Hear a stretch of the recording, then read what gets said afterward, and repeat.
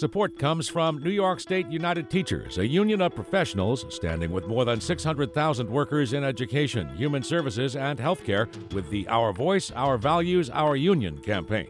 And United University Professions, representing 37,000 academic and professional employees at SUNY campuses and teaching hospitals across New York State. Frederick E. Cole, President. UUPinfo.org.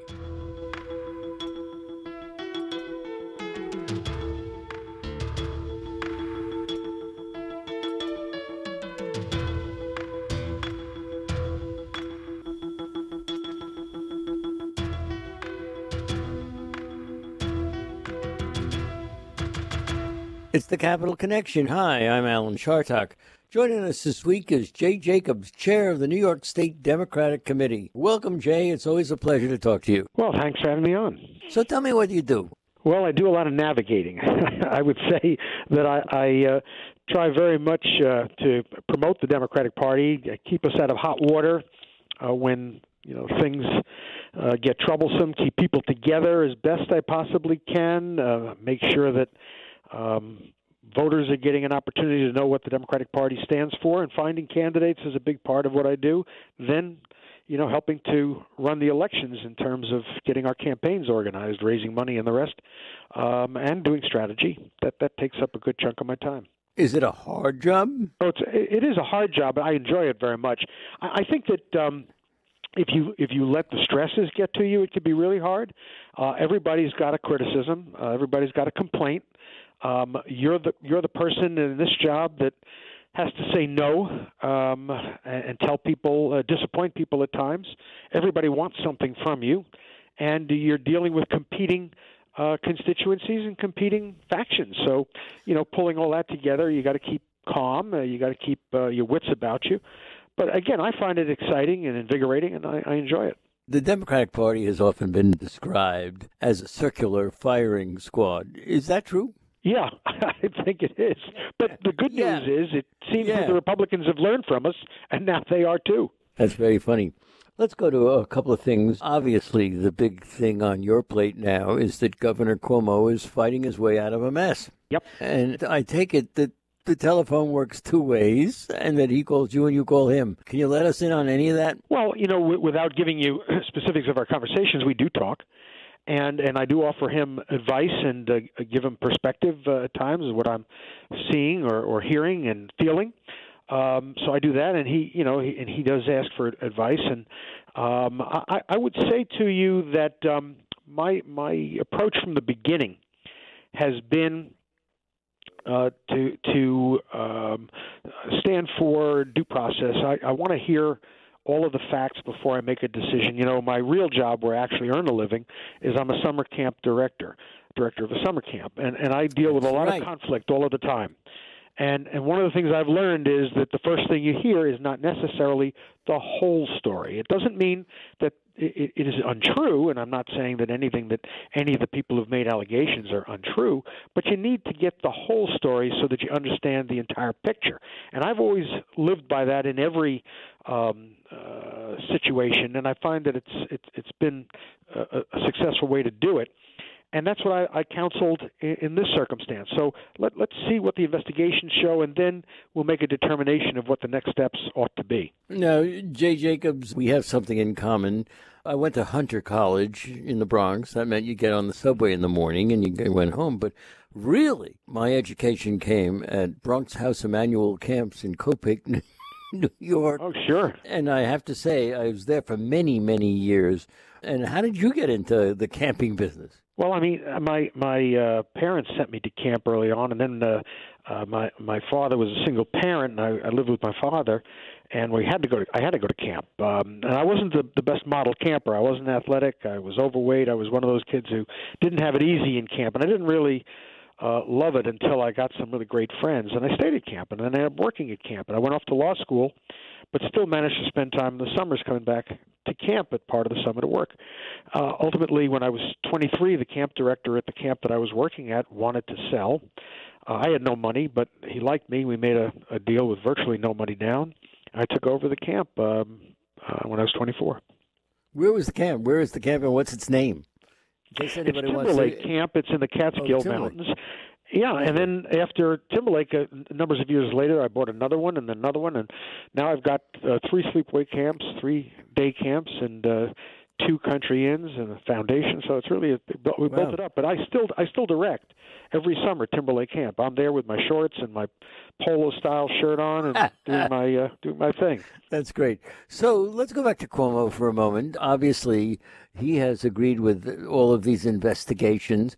I've been predicting for a while that he was going to weather the storm and that he was going to end up running for a 4th term. You think that's entirely out of the question now? I don't think it's out of the question. I think a lot really depends upon how these investigations pan out. And I think it kind of depends not so much even on the actual wording of the report per se. I think it depends upon how it's interpreted by, first, the Democrats in New York State, and then secondarily by the voters at large. And I think polling will be an indication of that. And I think the governor, is pretty astute and understands polling, and he'll take a look at it as well. If it doesn't look like there's a shot, I don't think he'd go for it. But if he feels there's a reasonable shot, I think he might. But we have to just wait and see. Jay Jacobs, I have to say you have an unenviable position in that you have to make this whole thing go smoothly. Nevertheless, I've always believed you can't beat someone with no one. And I don't know who's going to run against them, either in a primary or in a Republican general election. I'll bet you've been thinking about it, but anything you want to share? Yeah, without meaning to be arrogant, and I always try to avoid that as best I can, and this may sound arrogant. I'm less worried about the contest between the Democrats and the Republicans in November than I am worried about what a primary looks like in June. And now, if Governor Cuomo were to choose to run for re-election and that were viable based upon polling, I think that there would be few takers, people to take him on. I just don't see it. If he feels strong enough to run for re-election, and the polling indicates that he's got a good crack at it, with $17 million in the bank and the connections he has and the power of the governor's seat, I don't see anybody realistically taking him on. You'll have somebody perhaps from the left, that's happened before, but sure, he'll do okay. Right. But if the governor were to decide not to run, or if the governor for some reason were not in office and Kathy Hochul were the governor, then I think we're going to see some potential primaries that could be interesting. Oh, yeah. And we have to see how it goes. That's where navigating, the first thing I pointed to when you asked me the question at the beginning of the interview, that's where navigating comes in. Stormy waters to navigate. So there are those people who mentioned the Attorney General, an independent elected person, the Comptroller. Obviously, you talk to them, too. If they ask you whether they should go into a primary, what are you going to tell them? Well, first of all, they're all very talented and very capable, and so there are a lot of good options.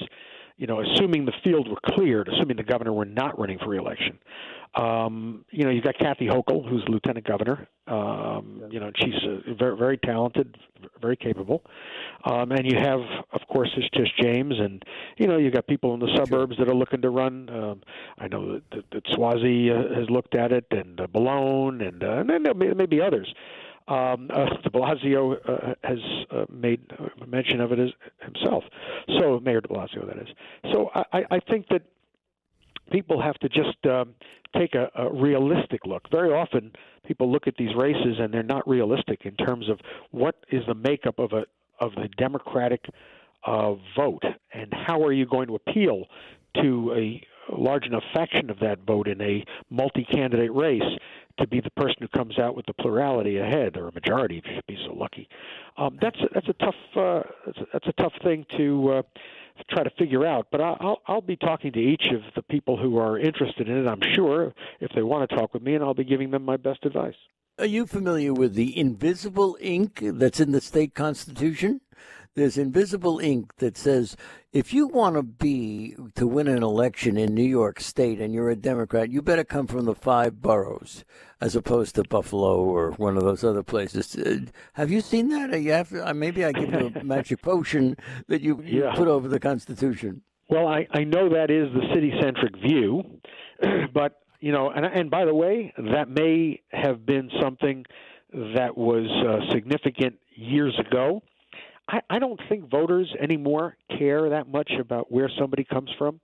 I think they care far more about the nature of the argument they're running on, how compelling it is, how it touches them personally. I think that campaigns are far more about generating an emotional response among voters than they are to determine whether you come from, Peekskill or Poughkeepsie or Patchogue or wherever it may be. It doesn't make a difference. I don't think so. What grade would you give to President Biden's joint address to Congress? I think he did excellent. I think he came across excellently. I liked his message. But, I think that the thing that, surprises me, I saw that the polling, before the speech, he's like at about 52, 53% popularity. I don't know what it takes to make people in this country happy, because I have to say that the tone that this guy has set, maybe I'm just seeing it differently, and other people, on the Republican side of the aisle can't see this. This is a good, decent guy, period. I mean, that's it. He is. And that's how he came across last night. Do you ever talk to him? Not since he's president. I've talked to him before, and been with him numbers of times, met him numbers of times, but not since he's president. No, I'm not on the list of people he needs to call for advice these days. Okay. So we learned this week from the census data that New York will lose one congressional seat, go down from 27 congresspeople to 26, after falling short by 89 people. That must have been a kick in the gut for you, wasn't it? Yeah, I saw my colleague on the Republican side, Nick Langworthy, who's a friend, and I enjoy his company. But he has these statements. He made this out to be like, oh my God, this just establishes and proves what he's been saying, that because of Cuomo, people are fleeing the state of New York. The state of New York went up 4.2% in population. It's now over 20 million. It's 20,250,000 about. It was 19 million previously, and so. We haven't lost population. We've increased population. Unfortunately, not enough. Now, when you think about losing out by 89 votes or 89 people in the census, well, why did that happen? First of all, there were at least 89 people down in Boca Raton, Florida, hiding out from the pandemic. I'm sure weren't counted. But even more than that, Nick Langworthy's the president that he supported with great enthusiasm did such a job on the census and trying to, push it down, and that's why we have a lower count. He's responsible for that more than anybody else, not Cuomo, for the 89 people that we missed. That's the Trump census.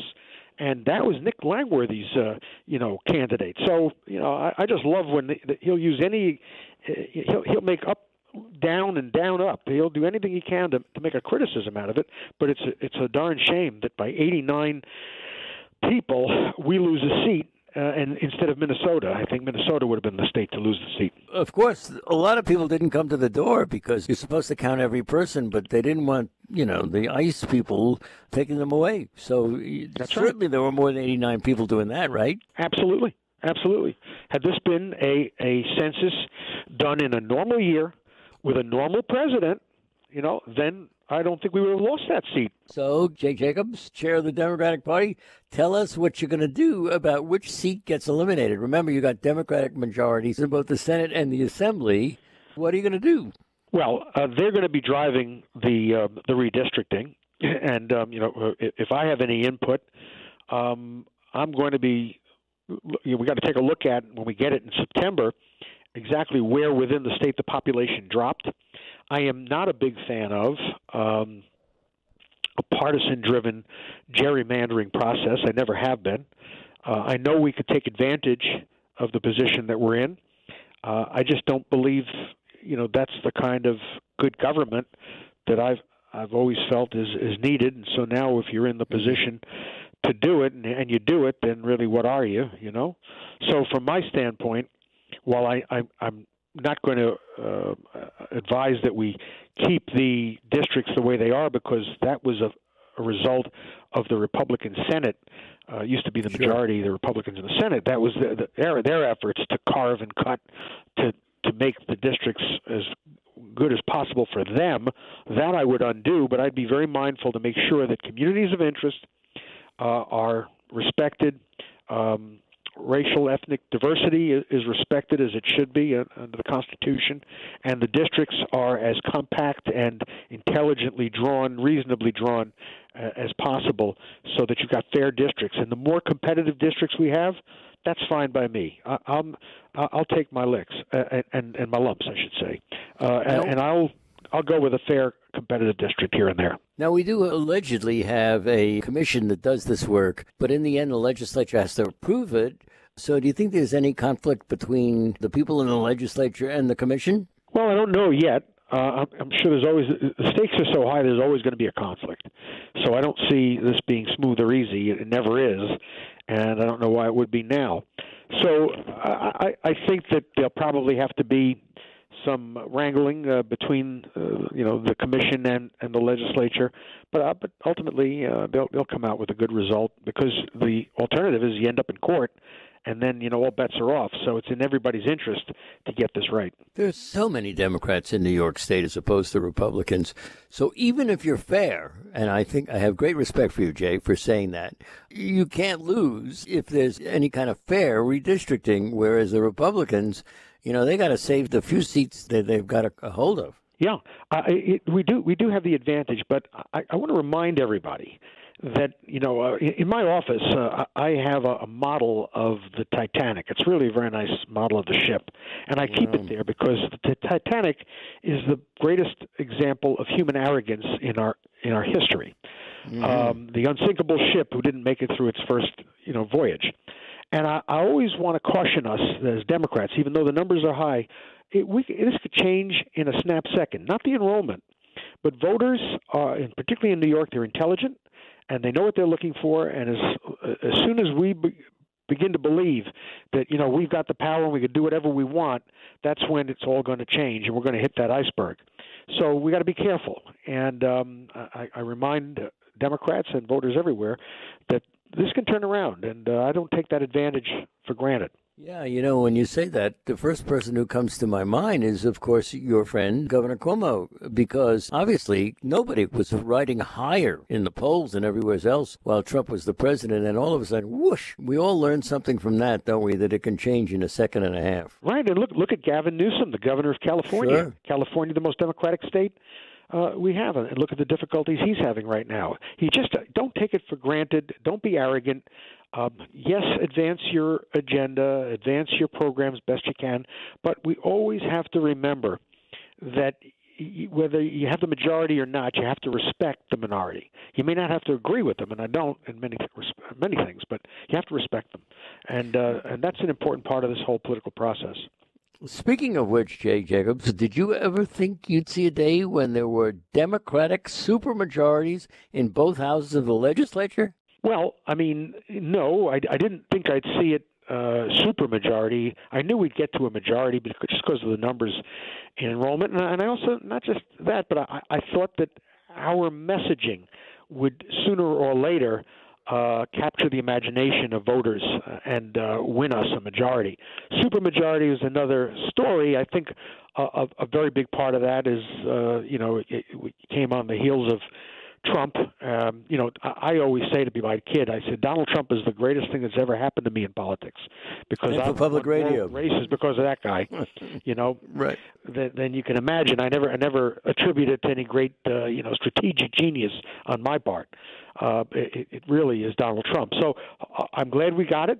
Now let's hold on to it, and the way you hold on to it is just don't get arrogant. Now, you're from Nassau County, where you're the Democratic Party chair. Democrats have made gains on Long Island, where Republicans used to rule. In fact, I just was talking about that in a column. Somebody, used to move from Queens to Long Island. They would change their registration because they wanted to be with a majority. That isn't true anymore. How'd that happen? I think what happened is, number one, remember, they had to change their registration because Nassau was such a Republican county that you couldn't get a building permit for anything you wanted to do, or variance. Your kids couldn't get a job at the county or town parks to be a lifeguard if you were not a Republican. And so people would just change. But you can change your registration, but that doesn't mean you're changing your philosophy or changing the way you're going to vote when you get into the privacy of the voting booth, as we had in those days. So between that and the fact that Nassau County is a modern suburban county in the sense that its voters and its citizens are highly educated, and I think they are moderate, most certainly, regardless of registration, with more people coming in from the city now, and the aging population that was leaning a bit more conservative, moving out or no longer around, we became more democratic. So sometime a number of years ago, probably about 10 years ago, registration flipped and Democrats began taking over as the larger party. And now we're significantly ahead. We're almost 100,000 voters ahead now in Nassau County. How about legalized marijuana? Well, in the beginning, everything that's new makes a difference. And then the world levels off. And we go on and you look back and you say, I can't believe it never was. It's kind of like, remember, Prohibition. At a certain point in time, in 1933, I think it was when it ended, under Roosevelt, I think, the country survived it. At the beginning, it was bumpy, and I suspect, and then it went fine. And I'll say that the same thing will be with legalized marijuana. We'll get the hang of it. And I think it's a good thing because when we look at all of the troubles in law enforcement and everything that we have to be doing, adding something like dealing with marijuana as an illegal substance and all of the arrests and the prison population, et cetera, it's just not worth it. It's just not worth it.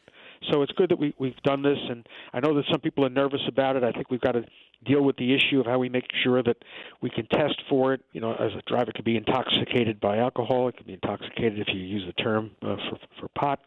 We have to be able to figure that out. But I think it's a good thing. Let me ask you about ethics reform. State Senate Majority Leader Andrea Stewart Cousins has been talking about this. ... Really? I mean, if they're after Andrew Cuomo, let's put it on the table. What are they going to do? I mean, when ethics reform applies to them? Ethics, in government can get complicated, and particularly, you deal with a legislature which, in fairness for the job that they do, I'm not so sure that they're adequately paid if that's the only job they can do. Now, there's, of course, outside income.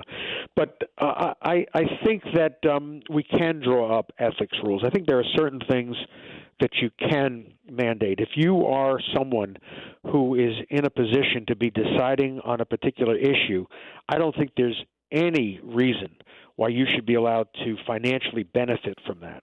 In my job as a county chair, state chair, and any of the jobs, I've been fortunate because I have a business. I've never taken any income, directly or indirectly. People in my family don't get employed or none of that business. So, I mean, I'm talking from a different level, and it's not really fair because I do have outside income. These folks don't. But you have to be very careful to draw the ethics reform tightly so people understand what the rules are, what the do's are, and what the don'ts are, and make it clear. And if you do that, I think we can live with it. Okay, let's talk a little about police reform while we have a couple of seconds here. Obviously, the governor has called for everybody to give a plan for their community and the rest. Are you optimistic? I'm hopeful. Like, as an example, this weekend, I am bringing together, privately and quietly, members of the clergy in our minority communities here in Nassau County, and members of the local PBA, not the leadership of the police in terms of the formal leadership, but the PBA, the Patrolmen's Benevolent Association, detectives, superior officers. They're going to be getting together, because I've asked them to, and sit down to get to talk and know one another, build relationships, because, we've got problems, I'm sure, still coming ahead of us. And I want to make sure that our reactions to those problems lead us to positive outcomes rather than more division. And as the party leader, I felt that I had an opportunity outside of politics, because I had the relationships, to bring these people together, and they were anxious to do it on both ends. And I'm happy and gratified about that. I'm looking forward to that meeting and more meetings after that. I think the main thing to remember is this. Police have a tough job, and it's a job where every day you go out, you leave your family, you kiss your wife or your husband, and you go into to your job and you just don't know for a certainty that you're going to come back. I don't have that stress in my job. I believe every day that I've got no problem like they have. So I respect that.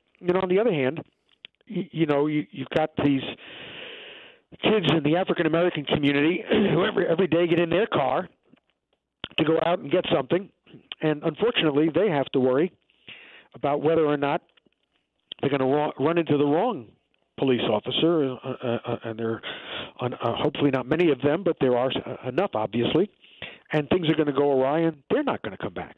We have to stop that. There's just too much fear, and that's what's driving this, fear on both sides. Jay Jacobs, is New York doing enough on climate change? Well, we can always do more. Everybody has to do more. And not just the state, individuals. If you can put a solar system in your house, you should do it. We're looking at it. I'm looking at it for my business. Everybody has got to do a part. It's not just the state. We all own a piece of this. We're all a piece of this larger world of ours, and we've got to help out. So look around, see what you can do to conserve and get off carbon fuels and make the planet a better place. Everybody should do it. And make some sacrifices. As a born and bred Fire Islander, actually in Manhattan, but Fire Island forever, I am now interested in the fact that you can sit on that beach and you can see windmills, and people are going to have to eat that, right? Unfortunately, yeah, that's right. I mean, we'd like to be able to sit on the beach. If the beach doesn't exist anymore, then you're not going to be sitting on it either. Quite right. We've been talking to the wonderful Jay Jacobs. Jay, thank you so much for taking all this time with us. It's always fun to be with you, and we hope that you'll come back and talk to us some more in the future. Same here. I've enjoyed it. I really have. Thank you.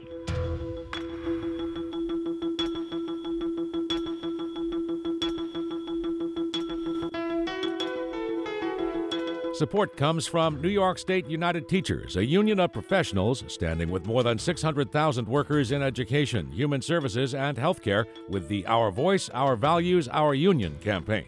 And United University Professions, representing 37,000 academic and professional employees at SUNY campuses and teaching hospitals across New York State. Frederick E. Cole, President. UUPinfo.org.